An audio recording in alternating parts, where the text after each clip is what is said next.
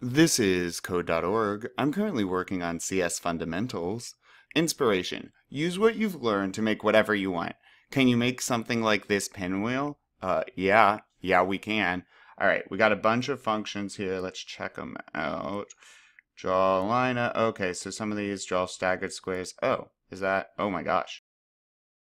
Okay, so we've used some of these before for sure. Well, we've made some of these before. Alright, so let's see.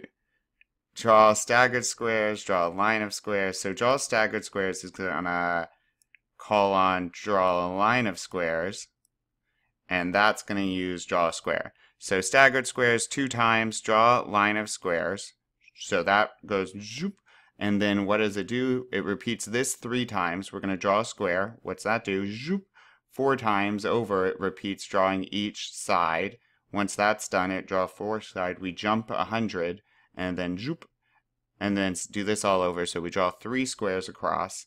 Once that's all done, we go back here, turn right 180 degrees, zoop, and draw another line.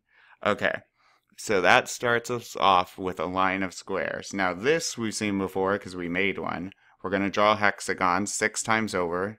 Okay, and what does that, when is this called? By this. Draw a line of hexagons 8 times. So we draw 8 hexagons, right? Hexagons have 6 sides, so that's what that means, right? Not 8 times over. It's gonna do 6 sides of our hexagon. Once that's done, we jump forward, draw another hexagon. All right. Let's see here. Do we need, okay, let's do a function. I don't see squares in this unless I'm missing them. Let's draw a line of hexagons and just double check. Oh wow, that's really big. Okay, so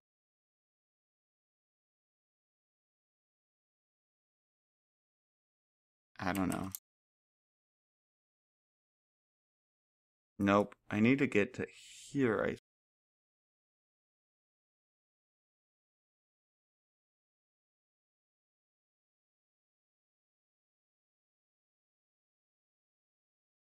Oh, never mind, that matches up great.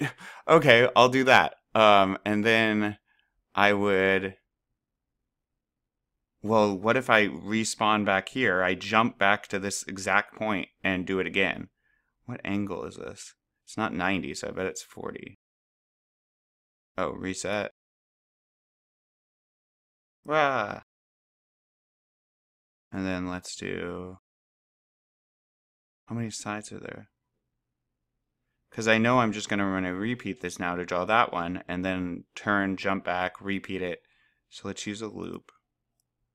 This isn't going to be all the sides, but we're just testing still. Oh, that is awesome. And so we have 4 more, so we just need 8. But then, why is there so thin? Is it, I bet it's set width. Let's see set width. That's better. Okay. And then let's do 8. Try that out. I think that should be it.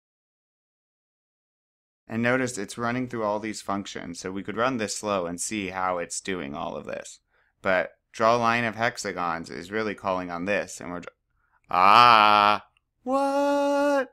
Oh my gosh, and look how little code we used. You know what, something that I just saw in brushes? Oh, reset. We can even change up the color. So what if I want, I don't know, purple? Bah! And have some fun with it. Oh, so fast. Awesome. We've learned so much in this lesson. It's been one of the more difficult ones, honestly. And look at all these functions. And we can actually tell what they're doing. Well, hopefully.